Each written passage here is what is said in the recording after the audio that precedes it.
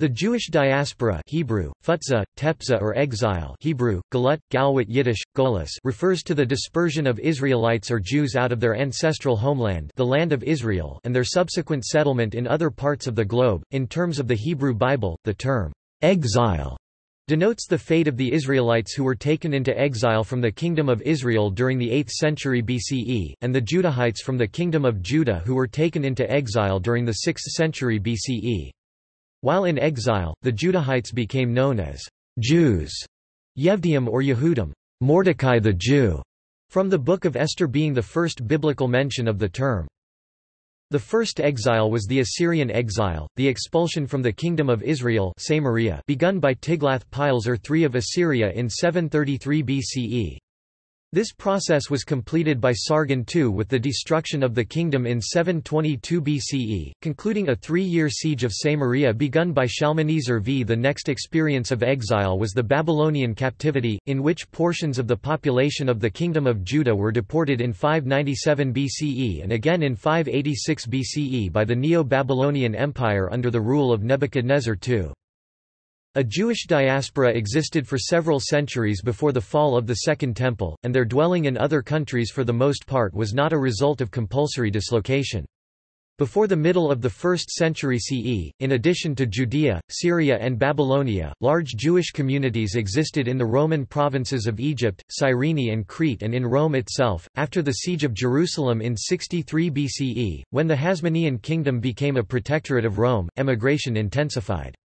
In 6 CE the region was organized as the Roman province of Judea. The Judean population revolted against the Roman Empire in 66 CE in the First Jewish-Roman War, which culminated in the destruction of Jerusalem in 70 CE.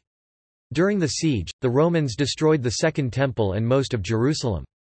This watershed moment, the elimination of the symbolic center of Judaism and Jewish identity, constrained many Jews to reformulate a new self-definition and adjust their existence to the prospect of an indefinite period of displacement. In 132 CE, Bar Kokhba led a rebellion against Hadrian, a revolt connected with the renaming of Jerusalem as Aelia Capitolina. After 4 years of devastating warfare, the uprising was suppressed, and Jews were forbidden access to Jerusalem. During the Middle Ages, due to increasing migration and resettlement, Jews divided into distinct regional groups which today are generally addressed according to 2 primary geographical groupings, the Ashkenazi of Northern and Eastern Europe, and the Sephardic Jews of Iberia, Spain and Portugal, North Africa and the Middle East. These groups have parallel histories sharing many cultural similarities as well as a series of massacres, persecutions and expulsions, such as the expulsion from Spain in 1492, the expulsion from England in 1290, and the expulsion from Arab countries in 1948–1973. Although the 2 branches comprise many unique ethno-cultural practices and have links to their local host populations such as Central Europeans for the Ashkenazim and Hispanics and Arabs for the Sephardim, their shared religion and ancestry, as well as their continuous communication and population transfers, has been responsible for a unified sense of cultural and religious Jewish identity between Sephardim and Ashkenazim from the late Roman period to the present. Origins and uses of the terms.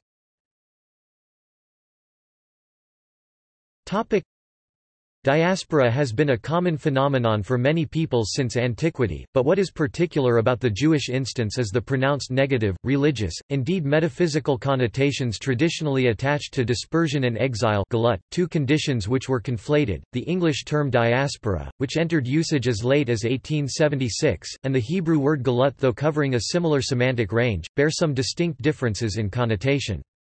The former has no traditional equivalent in Hebrew usage. Stephen Bowman argues that diaspora in antiquity connoted emigration from an ancestral mother city, with the emigrant community maintaining its cultural ties with the place of origin. Just as the Greek city exported its surplus population, so did Jerusalem, while remaining the cultural and religious center or metropolis for the outlying communities. It could have 2 senses in biblical terms, the idea of becoming a guiding light unto the nations, by dwelling in the midst of Gentiles, or of enduring the pain of exile from one's homeland. The conditions of diaspora in the former case were premised on the free exercise of citizenship or resident alien status. Galut implies by comparison living as a denigrated minority, stripped of such rights, in the host society. Sometimes diaspora and galut are defined as voluntary, as opposed to involuntary exile. Diaspora, it has been argued, has a political edge, referring to geopolitical dispersion, which may be involuntary, but which can assume, under different conditions, a positive nuance. Galut is more teleological, and connotes a sense of uprootedness.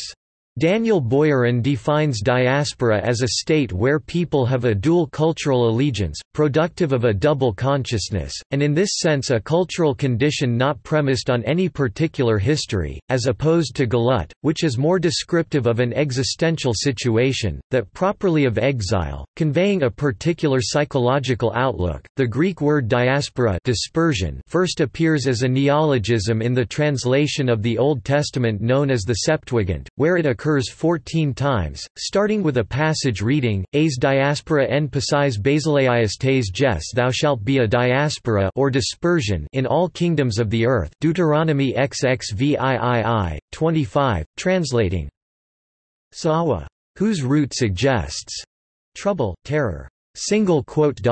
In these contexts it never translated any term in the original Tanakh drawn from the Hebrew root glt glow which lies behind galah, and gola, nor even galuth. Gola appears 42 times, and galuth in 15 passages, and first occurs in the 2 Kings chapter 17 verse 23. Reference to the deportation of the Judean elite to Babylonia. Stéphane Duffoy, in surveying the textual evidence, draws the following conclusion. Galuth and diaspora are drawn from two completely different lexicons. The first refers to episodes, precise and datable, in the history of the people of Israel, when the latter was subjected to a foreign occupation, such as that of Babylon, in which most of the occurrences are found. The second, perhaps with a single exception that remains debatable, is never used to speak of the past and does not concern Babylon. The instrument of dispersion is never the historical sovereign of another country. Diaspora is the word for chastisement, but the dispersion in question has not occurred yet. It is potential, conditional on the Jews not respecting the law of God. It follows that diaspora belongs, not to the domain of history, but of theology. In Talmudic and post-Talmudic rabbinic literature, this phenomenon was referred to as galut, exile, a term with strongly negative connotations, often contrasted with gula, redemption. Eugene Borowitz describes galut as fundamentally a theological category. The modern Hebrew concept of tefutso tpw. Scattered, was introduced in the 1930s by the Jewish-American Zionist academic Simon Ravitovich, who to some degree argued for the acceptance of the Jewish presence outside the land of Israel as a modern reality and an inevitability. The Greek term for diaspora also appears 3 times in the New Testament, where it refers to the scattering of Israel, i.e., the 10 northern tribes of Israel as opposed to the southern kingdom of Judah, although James 1:1 refers to the scattering of all 12 tribes. In modern times, the contrasting meanings of diaspora, galut have given rise to controversy among Jews. Bowman states this in the following terms. Diaspora follows the Greek usage and is considered a positive phenomenon that continues the prophetic call of Israel to be a light unto the nations, and establish homes and families among the Gentiles. The prophet Jeremiah issues this call to the pre-exilic emigrants in Egypt. Galut is a religious nationalist term, which implies exile from the homeland as a result of collective sins, an exile that will be redeemed at Yhwh's pleasure. Jewish messianism is closely connected with the concept of galut. In Zionist debates a distinction was made between galut and gola. The latter denoted social and political exile, whereas the former, while consequential on the latter, was a psycho-spiritual framework that was not wholly dependent on the conditions of life in diasporic exile, since one could technically remain in galut even in Eretz Israel. Whereas Theodor Herzl and his followers thought that the establishment of a Jewish state would put an end to the diasporic exile, Ahad Ha'am thought to the contrary that such a state's function would be to sustain Jewish nationhood in the diaspora. Pre-Roman diaspora.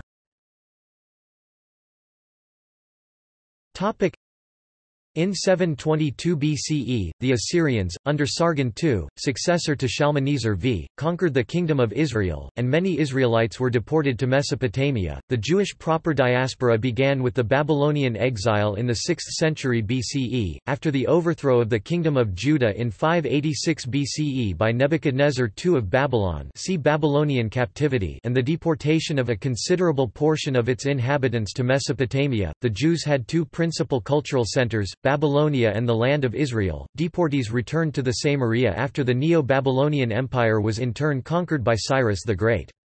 The biblical Book of Ezra includes two texts said to be decrees allowing the deported Jews to return to their homeland after decades and ordering the temple rebuilt. The differences in content and tone of the two decrees, one in Hebrew and one in Aramaic, have caused some scholars to question their authenticity. The Cyrus Cylinder, an ancient tablet on which is written a declaration in the name of Cyrus referring to restoration of temples and repatriation of exiled peoples, has often been taken as corroboration of the authenticity of the biblical decrees attributed to Cyrus, but other scholars point out that the Cylinder's text is specific to Babylon and Mesopotamia and makes no mention of Judah or Jerusalem. Lester L. Grab asserted that the alleged decree of Cyrus regarding Judah cannot be considered authentic, but that there was a general policy of allowing deportees to return and to re-establish cult sites. He also stated that archaeology suggests that the return was a trickle, taking place over decades, rather than a single event. There is no sudden expansion of the population base of 30,000 and no credible indication of any special interest in Yehud, although most of the Jewish people during this period, especially the wealthy families, were to be found in Babylonia. The existence they led there, under the successive rulers of the Achaemenids, the Seleucids, the Parthians, and the Sasanians, was obscure and devoid of political influence. The poorest but most fervent of the exiles returned to Judah, the land of Israel during the reign of the Achaemenids c. 550–330 BCE. There, with the reconstructed temple in Jerusalem as their center, they organized themselves into a community, animated by a remarkable religious ardor and a tenacious attachment to the Torah as the focus of its identity. As this little nucleus increased in numbers with the accession of recruits from various quarters, it awoke to a consciousness of itself, and strove once again for national independence and political enfranchisement and sovereignty. The first Jewish diaspora in Egypt arose in the last century of Pharaonic rule, apparently with the settlement there, either under Ashurbanipal or during the reign of Psammetichus, of a colony of Jewish mercenaries, a military class that successively served the Persian, the Ptolemaic, and Roman governments down to the early decades of the 2nd century CE, when the revolt against Trajan destroyed them. Their presence was buttressed by numerous Jewish administrators who joined them in Egypt's military and urban centers, while communities in Alexandria and Rome dated back to before the Maccabean revolt. The population in the Jewish diaspora expanded after the Pompey's campaign in 62 BCE. Under the Hasmonean princes, who were at first high priests and then kings, the Jewish state displayed even a certain luster and annexed several territories. Soon, however, discord within the royal family and the growing disaffection of the pious, the soul of the nation, towards rulers who no longer evinced any appreciation of the real aspirations of their subjects made the Jewish nation easy prey for the ambitions of the now increasingly autocratic and imperial Romans, the successors of the Seleucids. In 63 BCE Pompey invaded Jerusalem, the Jewish people lost their political sovereignty and independence, and Gabinius subjected the Jewish people to tribute. Early diaspora populations. The Jewish diaspora in Egypt was already several centuries old. It was as old as that of the East Babylon, but not until the early Hellenistic period did it achieve comparable importance. Alexander the Great's breathtakingly rapid campaign of conquest led to the swift commercialization of the eastern Mediterranean after 333 BCE. After numerous vicissitudes, and especially owing to internal dissensions within the Seleucid dynasty on the one hand and to the interested support of the pre-Roman Empire, the pre-autocratic Roman Republic on the other, the cause of Jewish independence finally triumphed. As early as the 3rd century BCE, Jewish communities sprang up in the Aegean Islands, Greece, Asia Minor, Cyrenaica, Italy and Egypt. In Palestine, under the favorable auspices of the long period of peace, almost a whole century, which followed the advent of the Ptolemies, the new ways were to flourish. By means of all kinds of contacts, and particularly thanks to the development of commerce, Hellenism infiltrated on all sides in varying degrees. The ports of the Mediterranean coast were indispensable to commerce and, from the very beginning of the Hellenistic period, underwent great development. In the Western diaspora, Greek quickly became dominant in Jewish life, and little sign remains of profound contact with Hebrew or Aramaic, the latter probably being the more prevalent. The proportion of Jews in the diaspora in relation to the size of the nation as a whole increased steadily throughout the Hellenistic era and reached astonishing dimensions in the early Roman period, particularly in Alexandria. It was not least for this reason that the Jewish people became a major political factor, especially since the Jews in the diaspora, notwithstanding strong cultural, social and religious tensions, remained firmly united with their homeland. Smallwood writes that, it is reasonable to conjecture that many, such as the settlement in Puteoli attested in 4 BCE, went back to the late pre-Roman Empire, Roman Republic or early Empire, and originated in voluntary emigration and the lure of trade and commerce. Dating the numerous settlements is difficult. Some settlements may have resulted from the Jewish revolts. Others, such as the Jewish community in Rome, were far older, dating back to at least the mid-2nd century BCE. Although it expanded greatly following Pompey's campaign in 62 BCE. In 6 CE the Romans annexed Judea. Only the Jews in Babylonian remained outside of Roman rule.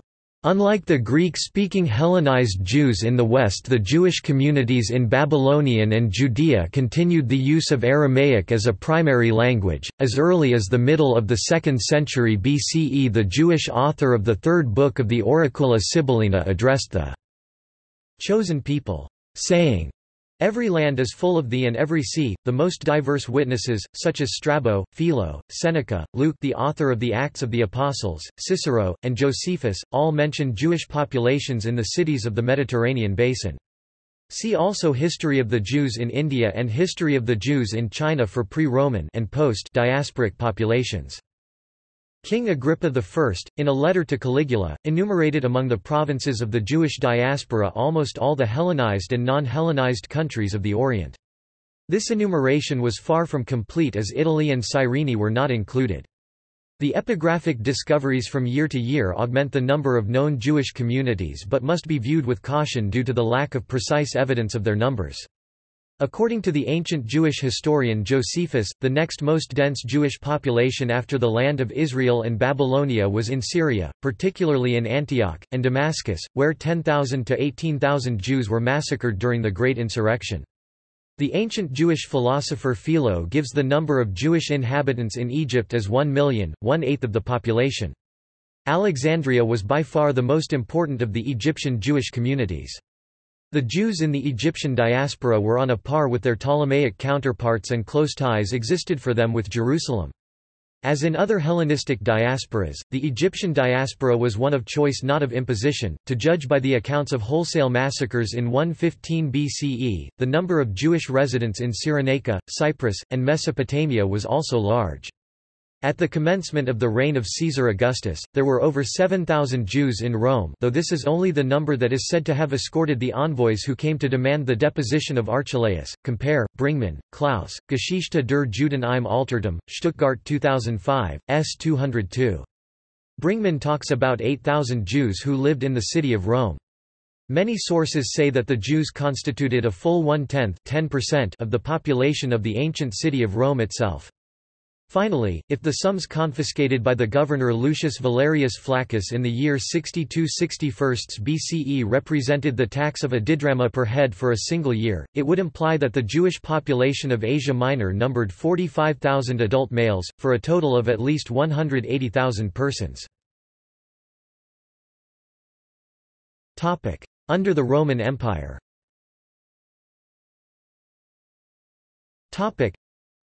The 13th-century author Bar Hebraeus gave a figure of 6,944,000 Jews in the Roman world. Salo Whitmayer Baron considered the figure convincing. The figure of 7 million within and 1 million outside the Roman world in the mid-1st century became widely accepted, including by Louis Feldman. However, contemporary scholars now accept that Bar Hebraeus based his figure on a census of total Roman citizens and thus, included non-Jews. the figure of 6,944,000 being recorded in Eusebius' Chronicon. Louis Feldman, previously an active supporter of the figure, now states that he and Barron were mistaken. Philo gives a figure of 1 million Jews living in Egypt.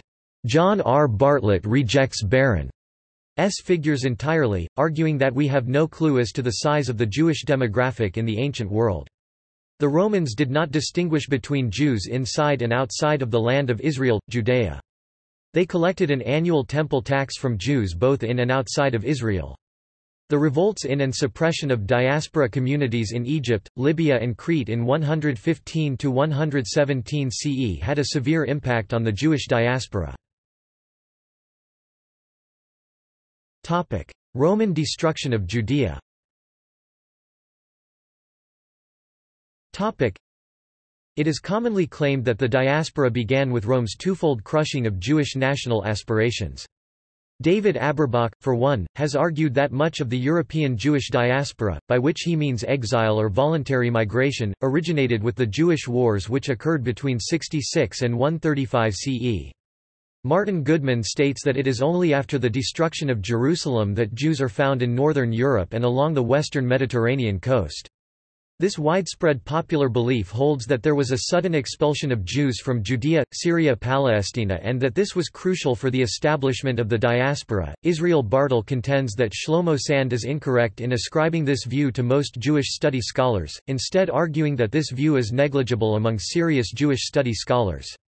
Arguing that the growth of diaspora Jewish communities was a gradual process that occurred over the centuries, starting with the Assyrian destruction of Israel, the Babylonian destruction of Judah, the Roman destruction of Judea, and the subsequent rule of Christians and Muslims. After the revolt, the Jewish religious and cultural center shifted to the Babylonian Jewish community and its scholars. For the generations that followed, the destruction of the Second Temple event came to represent a fundamental insight about the Jews who had become a dispossessed and persecuted people for much of their history. Following the Bar Kokhba revolt, Jews were reduced to a wholly diaspora people. Eric S. Gruen maintains, for example, that focusing on the destruction of the Temple misses the point that already before this, the diaspora was well established. Compulsory dislocation of people cannot explain more than a fraction of the eventual diaspora. Avram Ehrlich also states that already well before the destruction of the Temple in 70 CE, more Jews lived in the diaspora than in Israel. According to Israel Yuval, the Babylonian captivity created a promise of return in the Jewish consciousness which had the effect of enhancing the Jewish self-perception of exile after the destruction of the Second Temple, albeit their dispersion was due to an array of non-exilic factors. Roman rule, which began in 63 BCE, continued until a revolt from CE 66 to 70, a Jewish uprising to fight for independence, was eventually crushed after 4 years, culminating in the capture of Jerusalem and the burning and destruction of the Temple, the center of the national and religious life of the Jews throughout the world. The Jewish diaspora at the time of the Temple's destruction, according to Josephus, was in Parthia, Persia, Babylonia, Iraq, Arabia, as well as some Jews beyond the Euphrates and in Adiabene, Kurdistan. In Josephus' own words, he had informed the remotest Arabians about the destruction. Exactly when Roman anti-Judaism began is a question of scholarly debate. However, historian Chaim Hillel ben Sasson has proposed that the crisis under Caligula 37–41 was the first open break between Rome and the Jews. Meanwhile, the Kitos War led to the destruction of Jewish communities in Crete and North Africa, in 117 CE, and consequently the dispersal of Jews already living outside of Judea to further reaches of the empire. Jerusalem had been left in ruins from the time of Vespasian. 60 years later, Hadrian, who had been instrumental in the expulsion from Palestine of Marcius Turbo after his bloody repression of Jews in the diaspora in 117 CE, on visiting the area of Iudea, decided to rebuild the city in 130 CE, and settle it, circumstantial evidence suggesting it was he who renamed it Aelia Capitolina, with a Roman colonia and foreign cults. It is commonly held that this was done as an insult to the Jews and as a means of erasing the land. Jewish identity. Other argued that this project was expressive of an intention of establishing administratively and culturally a firm Roman imperial presence, and thus incorporate the province, now called Syro-Palestina, into the Roman world system. These political measures were, according to Menachem More, devoid of any intention to eliminate Judaism. Indeed, the pagan reframing of Jerusalem may have been a strategic move designed to challenge, rather, the growing threat, pretensions, and influence of converts to Christianity, for whom Jerusalem was likewise a crucial symbol of their faith.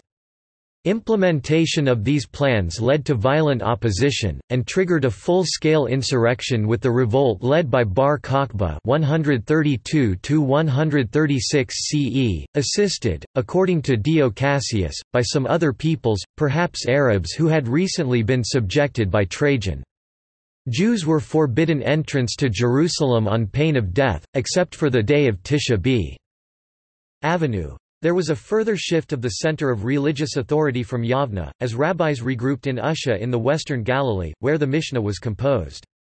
This ban struck a blow at Jewish national identity within Palestine, while the Romans however continued to allow Jews in the diaspora their distinct national and religious identity throughout the empire. The military defeats of the Jews in Judea in 70 CE and again in 135 CE, with thousands sold into slavery, meant a drop in Palestine's Jewish population was balanced by a rise in diaspora numbers.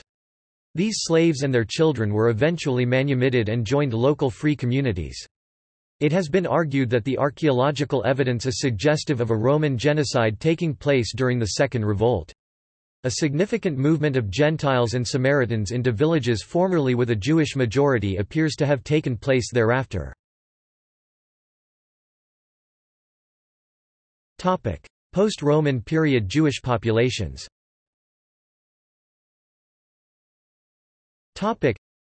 During the Middle Ages, due to increasing geographical dispersion and resettlement, Jews divided into distinct regional groups which today are generally addressed according to two primary geographical groupings, the Ashkenazi of northern and eastern Europe, and the Sephardic Jews of Iberia, Spain and Portugal, North Africa and the Middle East.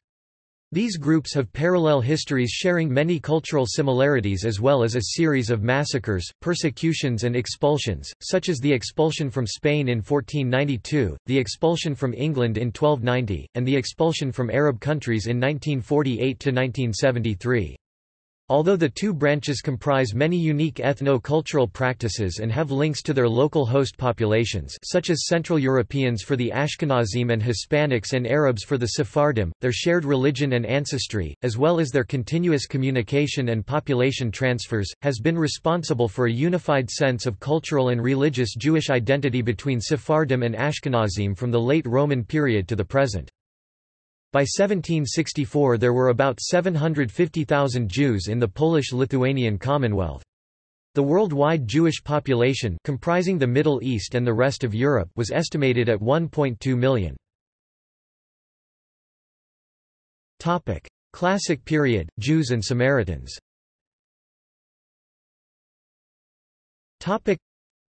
The Jews, Hebrew, Yevdiim Yehudim, also known as the Jewish people, are an ethnoreligious group who mainly trace their origins to the ancient Israelites of the Levant, as well as other contributory peoples, populations. The Samaritans consider themselves to be the remaining population of the northern kingdom of Israel who were not expelled during the 10 tribes' exile, and who joined with the incoming Assyrian populations to form the Samaritan community.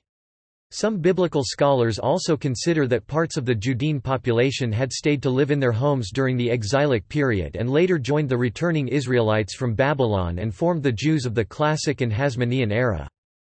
After the Persian conquest of Babylon in 539 BCE, Judah, Hebrew, Yevda Yehuda, became a province of the Persian Empire. This status continued into the following Hellenistic period, when Yehud became a disputed province of Ptolemaic Egypt and Seleucid Syria. In the early part of the 2nd century BCE, a revolt against the Seleucids led to the establishment of an independent Jewish kingdom under the Hasmonean dynasty. The Hasmoneans adopted a deliberate policy of imitating and reconstituting the Davidic kingdom, and as part of this forcibly converted to Judaism their neighbors in the land of Israel. The conversions included Nabateans and Etorians, the peoples of the former Philistine cities, the Moabites, Ammonites and Edomites. Attempts were also made to incorporate the Samaritans, following takeover of Samaria. The success of mass conversions is however questionable, as most groups retained their tribal separations and mostly turned Hellenistic or Christian, with Edomites perhaps being the only exception to merge into the Jewish society under Herodian dynasty and in the following period of Jewish-Roman wars.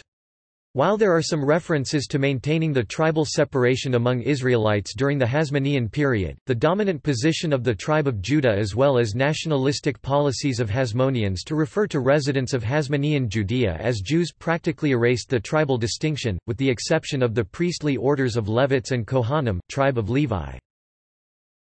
The Babylonian Jewish community, though maintaining permanent ties with the Hasmonean and later Herodian kingdoms, evolved into a separate Jewish community, which during the Talmudic period assembled its own practices, the Babylonian Talmud, slightly differing from the Jerusalem Talmud.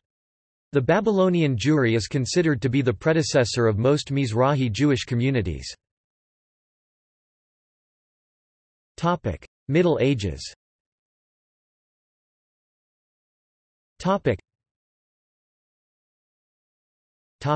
Ashkenazi Jews.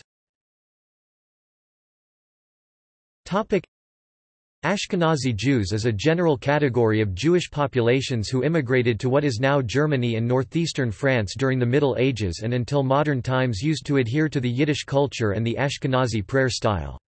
There is evidence that groups of Jews had immigrated to Germania during the Roman era. They were probably merchants who followed the Roman legions during their conquests. To a larger degree, modern Ashkenazi Jews are the descendants of Jews who migrated into northern France and lower Germany around 800–1000 CE, later migrating into Eastern Europe, as well as local Europeans who intermixed with Jews. Many Ashkenazi Jews are also descended from Sephardi Jews exiled from Spain, first during Islamic persecutions 11th–12th centuries and later during Christian reconquests 13th–15th centuries and the Spanish Inquisition 15th–16th centuries. In this sense, the modern term, Ashkenazi, refers to a subset of Jewish religious practices, adopted over time, rather than to a strict ethno-geographic division, which became erased over time.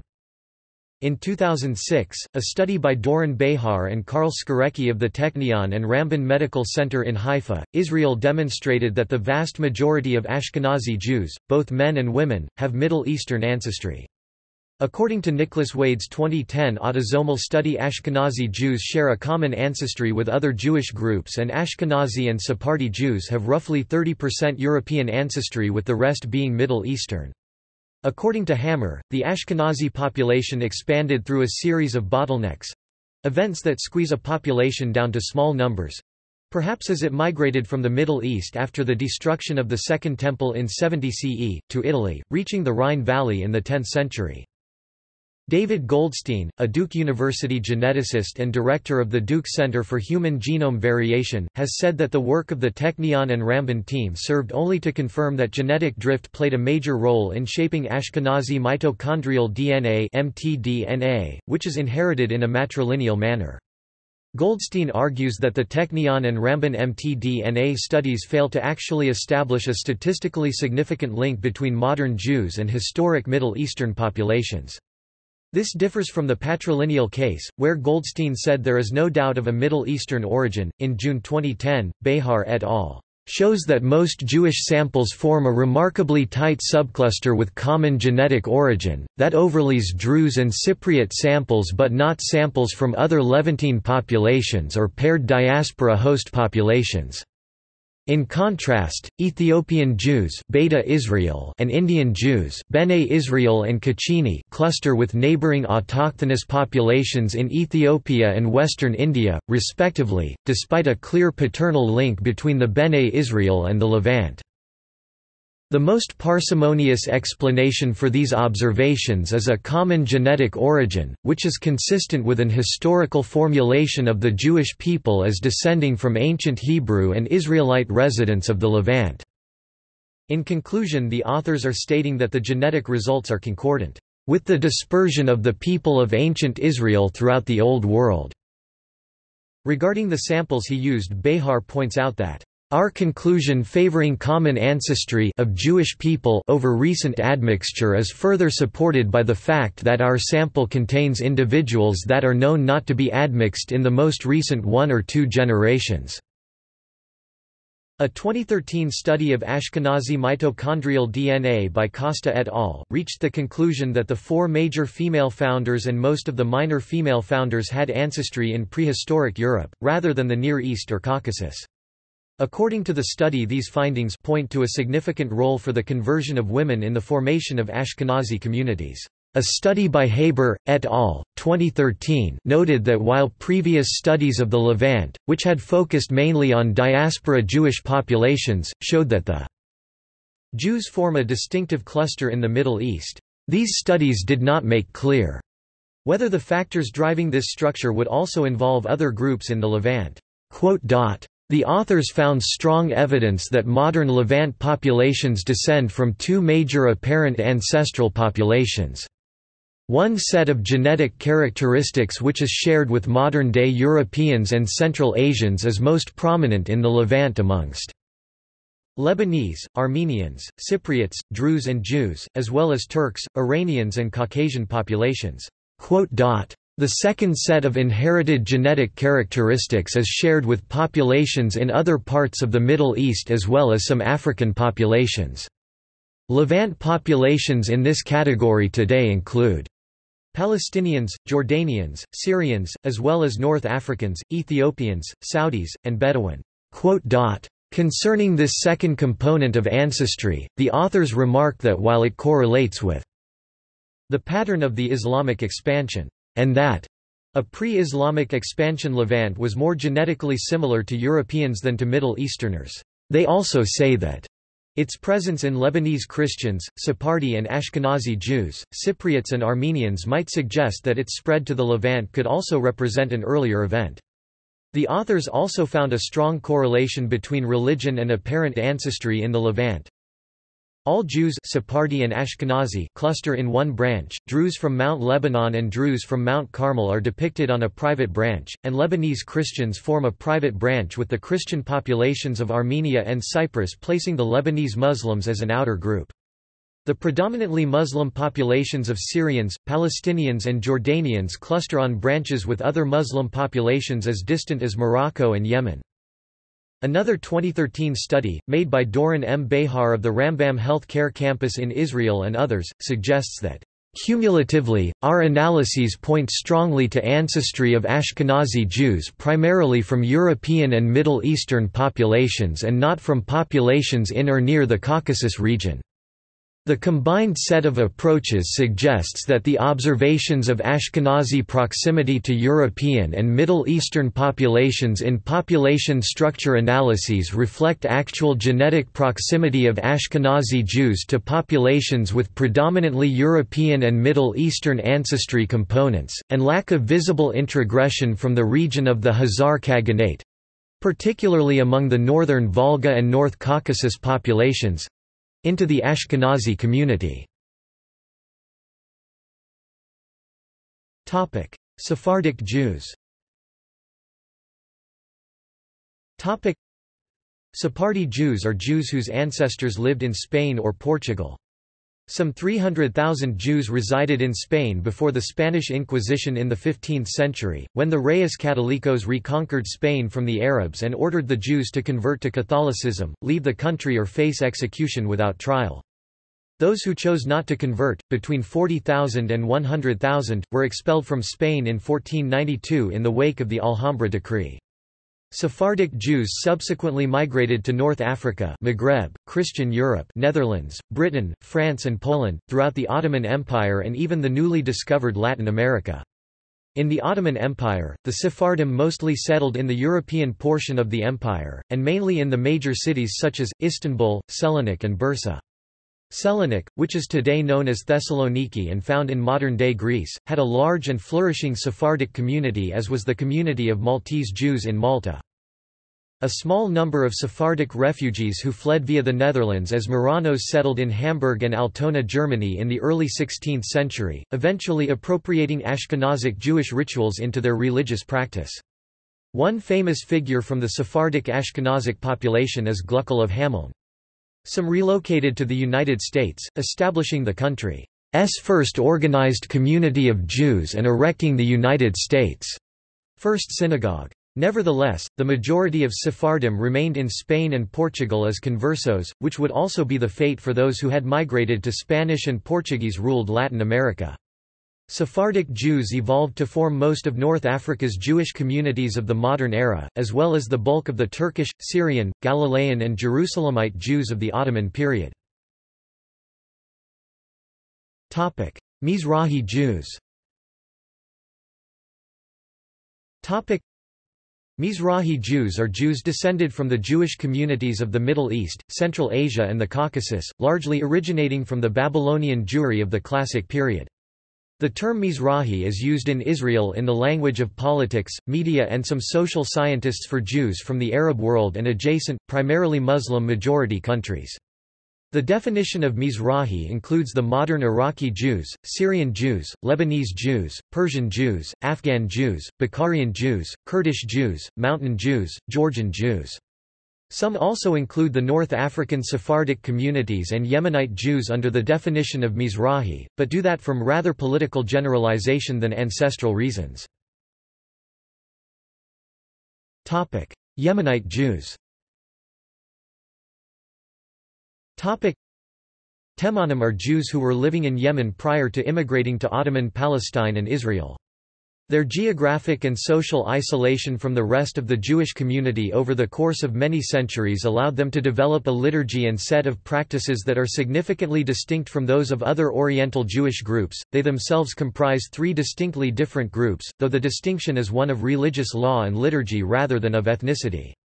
Traditionally, the genesis of the Yemenite Jewish community came after the Babylonian exile, though the community most probably emerged during Roman times, and it was significantly reinforced during the reign of Du Nuwas in the 6th century CE and during later Muslim conquests in the 7th century CE, which drove the Arab Jewish tribes out of Central Arabia. Karaite Jews. Karaim are Jews who used to live mostly in Egypt, Iraq, and Crimea during the Middle Ages. They are distinguished by the form of Judaism which they observe. Rabbinic Jews of varying communities have affiliated with the Karaite community throughout the millennia.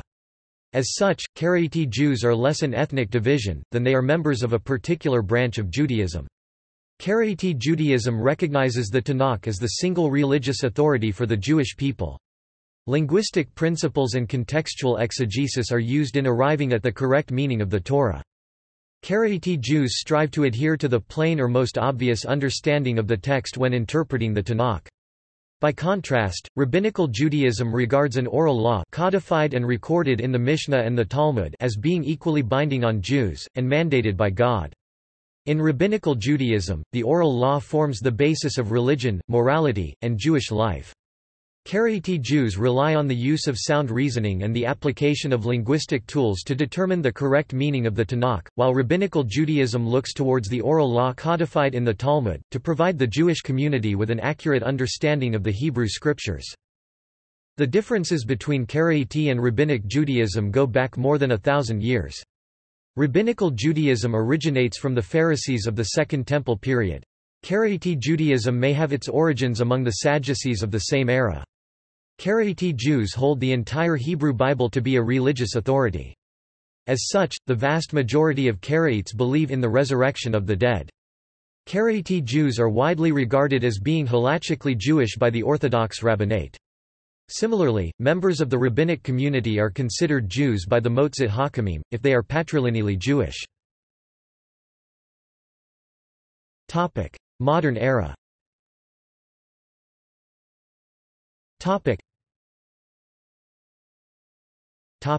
Israeli Jews. Jews of Israel comprise an increasingly mixed wide range of Jewish communities making Aliyah from Europe, North Africa, and elsewhere in the Middle East. While a significant portion of Israeli Jews still retain memories of their Sephardic, Ashkenazi and Mizrahi origins, mixed Jewish marriages among the communities are very common. There are also smaller groups of Yemenite Jews, Indian Jews and others, who still retain a semi-separate communal life. There are also approximately 50,000 adherents of Karaite Judaism, most of whom live in Israel, but their exact numbers are not known, because most Karaites have not participated in any religious censuses. The Beta Israel, though somewhat disputed as the descendants of the ancient Israelites, are widely recognized in Israel as Ethiopian Jews. American Jews.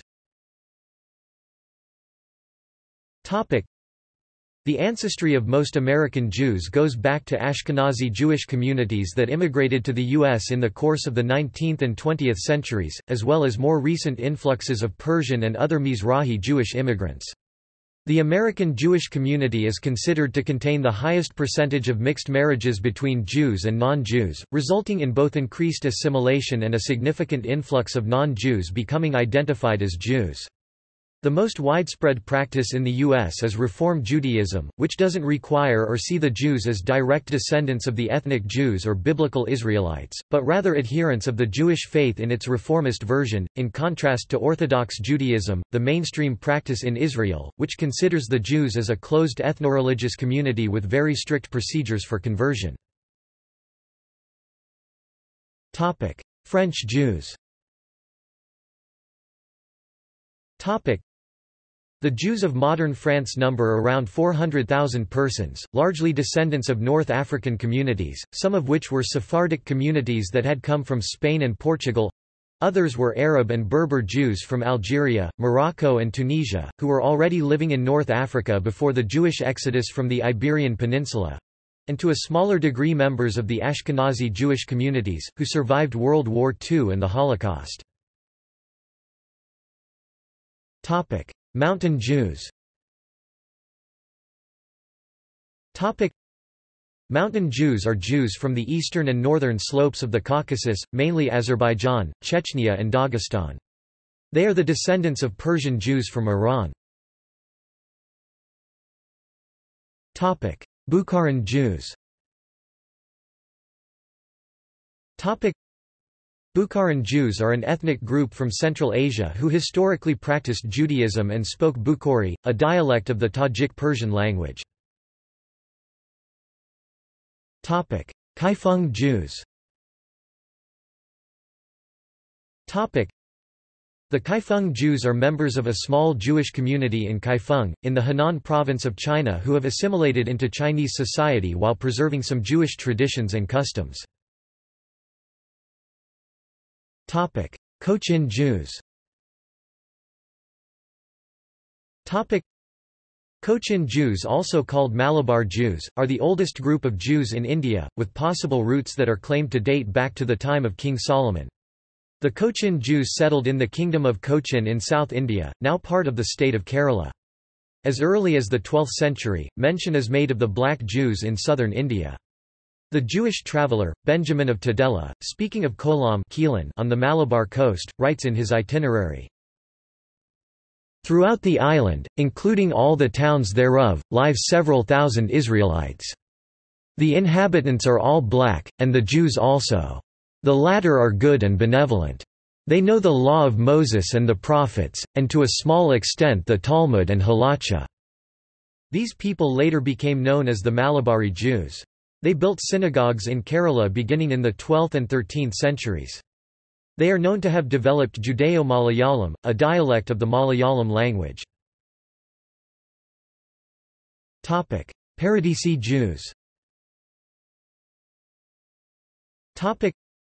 Paradisi Jews are mainly the descendants of Sephardic Jews who originally immigrated to India from Sepharad, Spain and Portugal during the 15th and 16th centuries in order to flee forced conversion or persecution in the wake of the Alhambra decree which expelled the Jews from Spain. They are sometimes referred to as white Jews, although that usage is generally considered pejorative or discriminatory, and it is instead used to refer to relatively recent Jewish immigrants, end of the 15th century onwards, who are predominantly Sephardim. The Paradisi Jews of Cochin are a community of Sephardic Jews whose ancestors settled among the larger Cochin Jewish community located in Kerala, a coastal southern state of India. The Paradisi Jews of Madras traded in diamonds, precious stones, and corals. They had very good relations with the rulers of Golconda, they maintained trade connections with Europe, and their language skills were useful. Although the Sephardim spoke Ladino, i.e. Spanish or Judeo-Spanish, in India they learned to speak Tamil and Judeo-Malayalam from the Malabar Jews. Georgian Jews. The Georgian Jews are considered ethnically and culturally distinct from neighboring mountain Jews. They were also traditionally a highly separate group from the Ashkenazi Jews in Georgia. Krimchaks. The Krimchaks are Jewish ethno-religious communities of Crimea derived from Turkic-speaking adherents of Orthodox Judaism. Anusum. During the history of the Jewish diaspora, Jews who lived in Christian Europe were often attacked by the local Christian population, and they were often forced to convert to Christianity. Many, known as Anusum, forced ones, continued practicing Judaism in secret while living outwardly as ordinary Christians.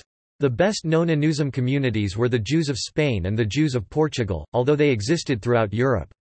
In the centuries since the rise of Islam, many Jews living in the Muslim world were forced to convert to Islam, such as the Mashhadi Jews of Persia, who continued to practice Judaism in secret and eventually moved to Israel.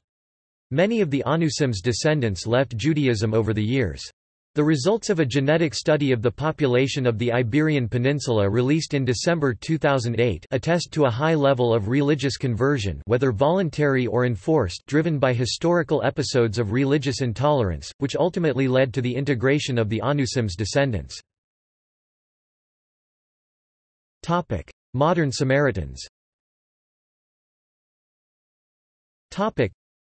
The Samaritans, who comprised a comparatively large group in classical times, now number 745 people, and today they live in two communities in Israel and the West Bank, and they still regard themselves as descendants of the tribes of Ephraim, named by them as Ephraim, and Manasseh, named by them as Manach. Samaritans adhere to a version of the Torah known as the Samaritan Pentateuch, which differs in some respects from the Masoretic text, sometimes in important ways, and less so from the Septuagint. The Samaritans consider themselves Bnei Yisrael, children of Israel, or Israelites, but they do not regard themselves as Yehudim, Jews.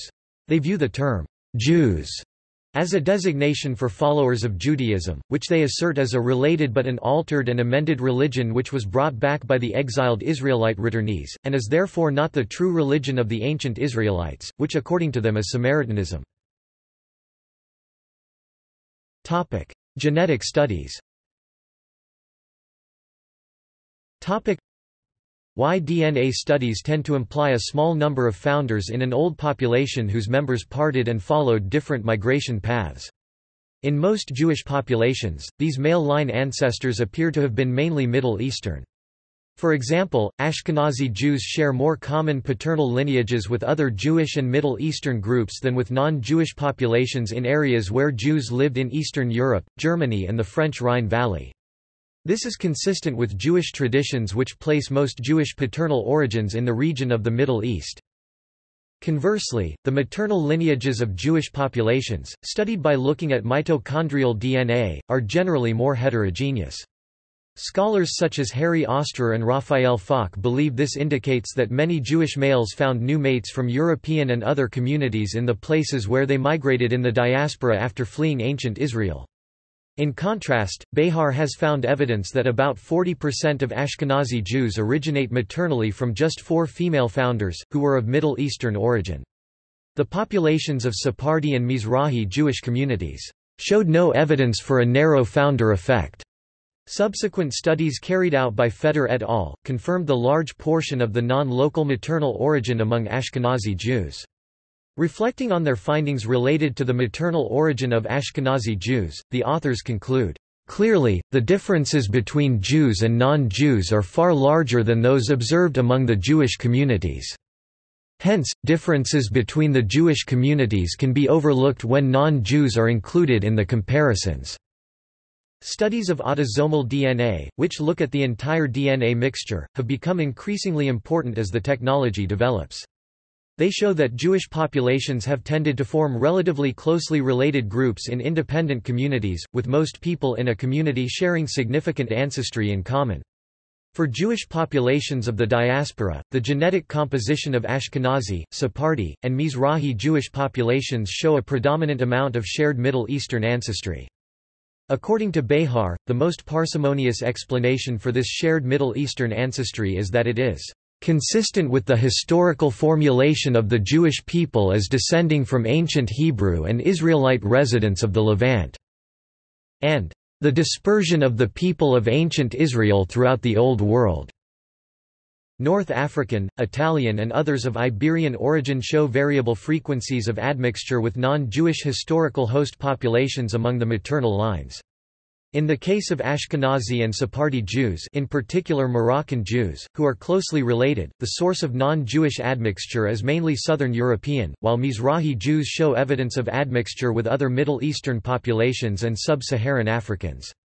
Behar et al. Have remarked on an especially close relationship of Ashkenazi Jews and modern Italians. Jews were found to be more closely related to groups in the north of the Fertile Crescent, Kurds, Turks, and Armenians, than to Arabs. The studies also show that persons of Sephardic B'nai Anusim origin, those who are descendants of the Anusim, who were forced to convert to Catholicism throughout today's Iberia, Spain and Portugal, and Ibero-America, Hispanic America and Brazil, estimated that up to 19.8% of the modern population of Iberia and at least 10% of the modern population of Ibero-America has Sephardic Jewish ancestry within the last few centuries. The Bene Israel and the Cochin Jews of India, Beta Israel of Ethiopia, and a portion of the Lemba people of southern Africa, meanwhile, despite more closely resembling the local populations of their native countries, also have some more remote ancient Jewish descent. Zionist negation of the diaspora.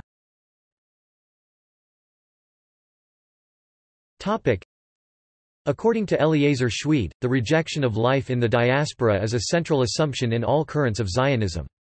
Underlying this attitude was the feeling that the diaspora restricted the full growth of Jewish national life.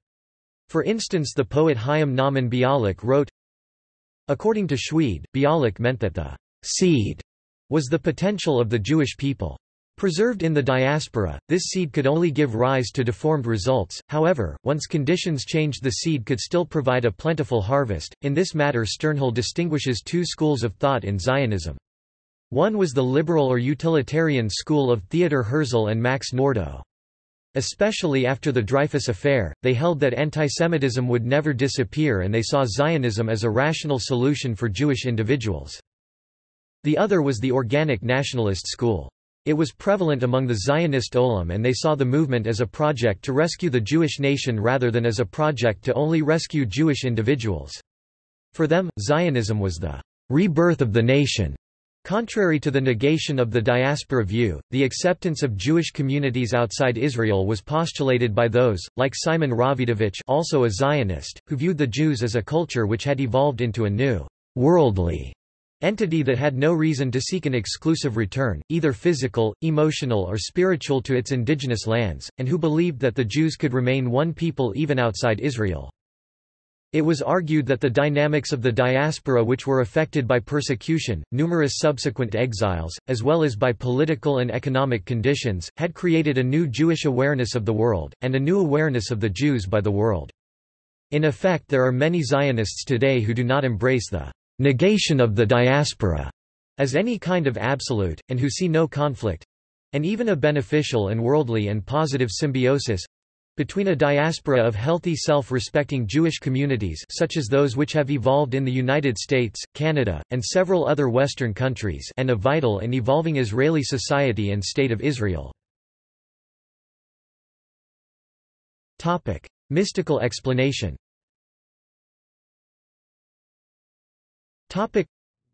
Rabbi Tzvi Elimelech of Danov, B'nai Yisachar, Hodesh Kislev, 225, explains that each exile was characterized by a different negative aspect. The Babylonian exile was characterized by physical suffering and oppression. The Babylonians were lopsided towards the Sephira of Gevurah, strength and bodily might. The Persian exile was one of emotional temptation. The Persians were hedonists who declared that the purpose of life is to pursue indulgence and lusts. Let us eat and drink, for tomorrow we may die. They were lopsided towards the quality of chesed, attraction and kindness, albeit to the self. Hellenistic civilization was highly cultured and sophisticated. Although the Greeks had a strong sense of aesthetics, they were highly pompous, and they viewed aesthetics as an end in itself. They were excessively attached to the quality of tiferet, beauty. This was also related to an appreciation of the intellect's transcendence over the body, which reveals the beauty of the spirit. The exile of Edom began with Rome, whose culture lacked any clearly defined philosophy. Rather, it adopted the philosophies of all the preceding cultures, causing Roman culture to be in a constant flux. Although the Roman Empire has fallen, the Jews are still in the exile of Edom, and indeed, one can find this phenomenon of ever-changing trends dominating modern Western society.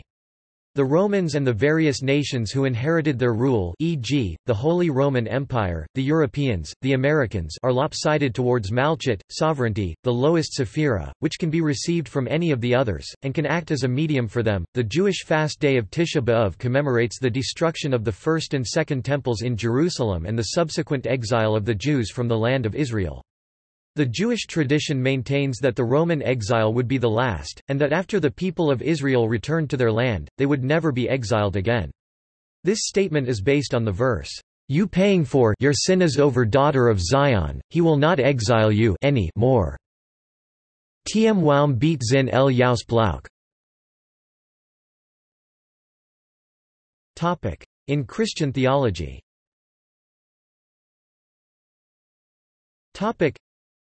According to Aharon Oppenheimer, the concept of the exile beginning after the destruction of the Second Jewish Temple was developed by early Christians, who saw the destruction of the Temple as a punishment for Jewish deicide, and by extension as an affirmation of the Christians as God's new chosen people, or the New Israel. In the period that followed the destruction of the Temple, Jews had many freedoms. The people of Israel had religious, economic and cultural autonomy, and the Bar Kokhba revolt demonstrated the unity of Israel and their political military power at that time. Therefore, according to Aharon Oppenheimer, it should be noted that the Jewish exile only started after the Bar Kokhba revolt, which devastated the Jewish community of Judea. Despite popular conception, Jews have had a continuous presence in the land of Israel. Despite the exile of the majority of Judeans, the Jerusalem Talmud was signed in the 4th century, hundreds of years after the revolt. Moreover, many Jews remained in Israel even centuries later, including during the Byzantine period. Many remnants of synagogues are found from this period. Jews have been a majority or a significant plurality in Jerusalem in the millennia since their exile, with few exceptions, including the period following the Siege of Jerusalem 1099 by the Crusaders and the 18 years of Jordanian occupation of eastern Jerusalem, in which Jerusalem's historic Jewish quarter was expelled. Historical comparison of Jewish population.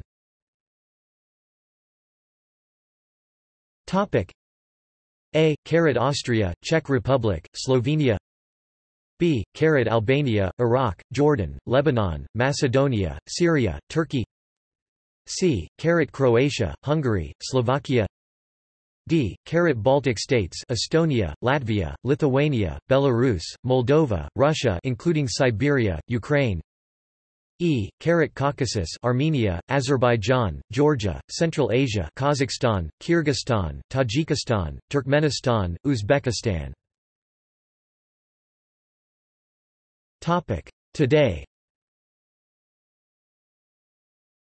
Topic: As of 2010, the largest numbers of Jews live in Israel: 5,703,700, United States: 5,275,000, France: 483,500, Canada: 375,000, the United Kingdom: 269,000 to 292,000, Russia: 205,000-1.5 million, Argentina: 182,300, Germany: 119,000, and Brazil: 107,329.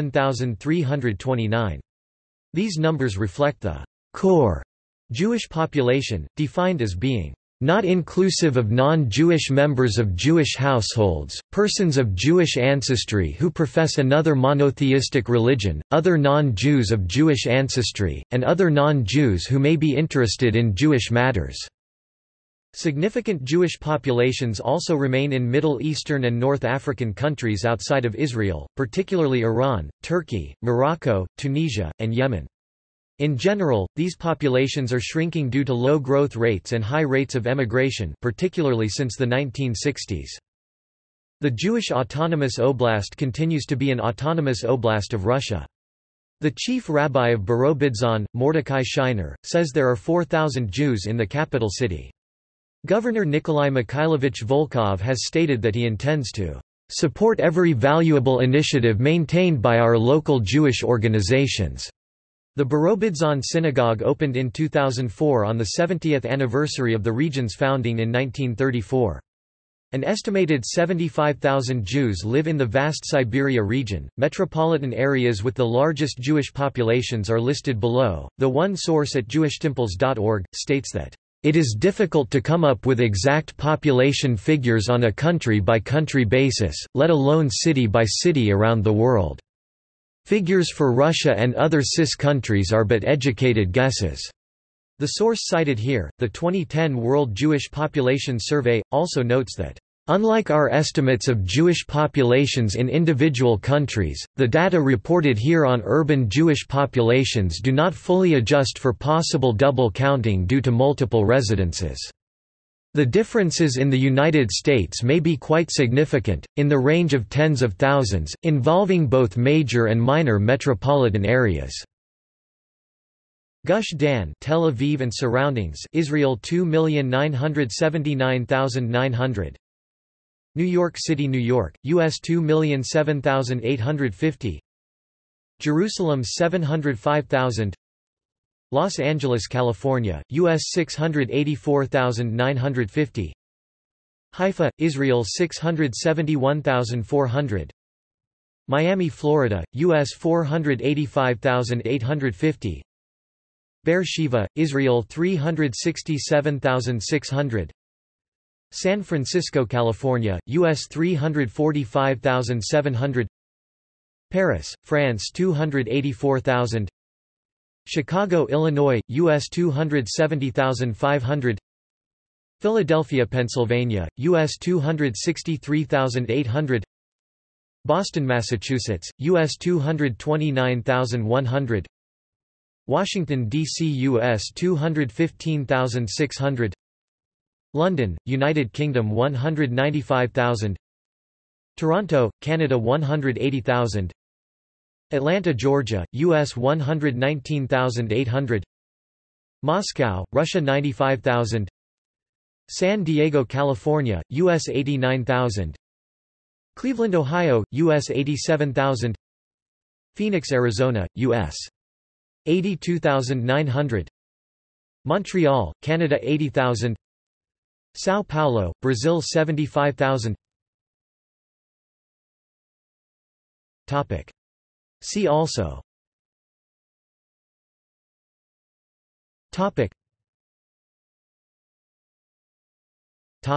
References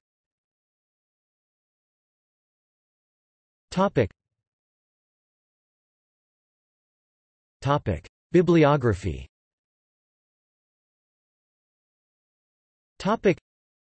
Immigration to Israel from North America hits 22-year high. CNSnews.com, December 30, 2005. Aviv, Karen S., Schneer, David 2005. New Jews, The End of the Jewish Diaspora. New York, New York University Press. ISBN 9780814740170. OCLC 60321977. Feldman, Louis H. 1990. Some Observations on the Name of Palestine. Hebrew Union College Annual. Hebrew Union College, Jewish Institute of Religion. 61-1-23. JSTOR 23508170. Jacobson, David 2001. When Palestine Meant Israel. Biblical Archaeology Review, 27 3. External links.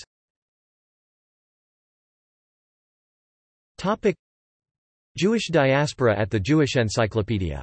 Com. World Jewish Congress – Jewish communities.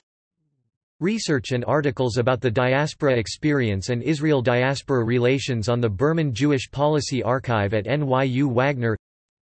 The Diaspora and Israel – Rich Cohen